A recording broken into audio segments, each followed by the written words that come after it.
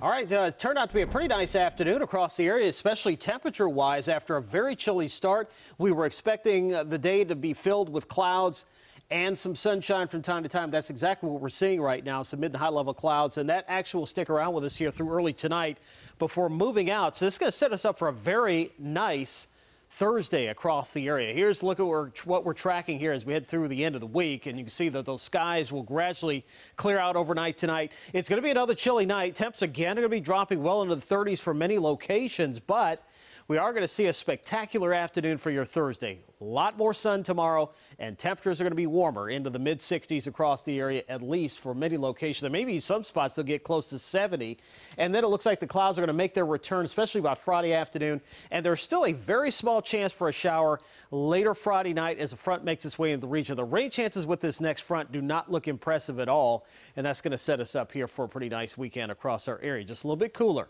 Temperatures across the board ranging anywhere from the mid to lower 50s, really depending on where you are. Here in Baltimore, we're looking at upper 50s, currently 58. Same thing for Frederick, Westminster at 57, Queenstown at 55 degrees, Easton at 55, and Centerville also at 55 degrees over on Eastern Shore. So again, mostly cloudy skies through late tonight.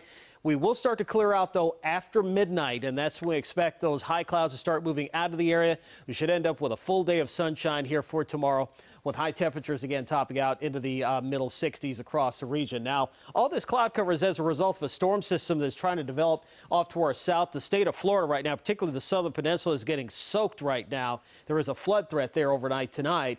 But then that same storm system is going to track up the east coast as a nor'easter. It's going to stay far enough offshore where we're really not going to see much effects from it, but we're going to be keeping an eye on this front as it approaches. And notice how the rain falls apart as it approaches our area. So there's still a slight chance for a shower late Friday night, early Saturday morning, and then behind that looks like things clear out nicely here heading into the weekend.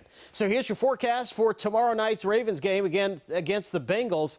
8:15 kickoff, expecting temperatures in the low 50s under mostly clear skies, so no issues expected here across the area.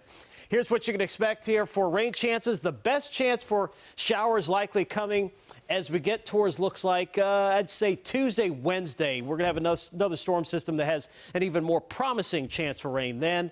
That should move out, though, just in time for Thanksgiving. First alert 7-day forecast. Near 70 coming up on Friday.